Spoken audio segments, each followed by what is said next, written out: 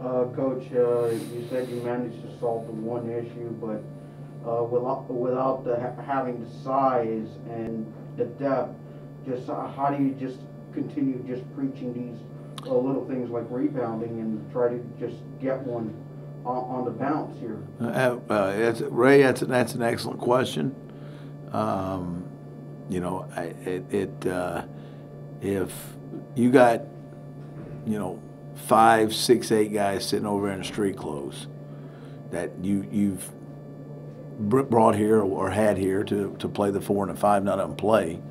I mean, I'm playing small forwards at the 4s and 5s, and you know, Johnny McGinnis or McCants is 6'8" and 230. You know, those guys are big. McNair's 6'10", 250. You know, size always wins, and you know, even we've tried, we've competed on the glass.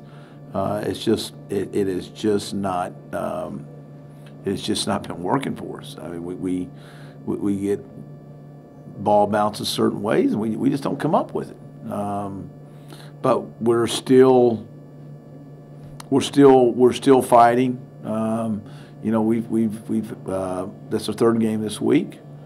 You know, we've got another hard one on Tuesday against Stephen F. Austin on the road, and we've got to figure out a way to try to regroup. I think there are some kids that are starting to understand. Heard a great comment.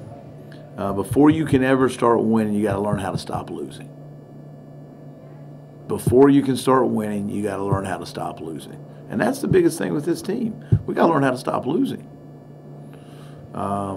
Because there's points in times that we don't understand that we get some momentum right there late, and we took back-to-back threes and had a turnover. I mean, it's deflating. You got to get a score. You got to get a score and a stop.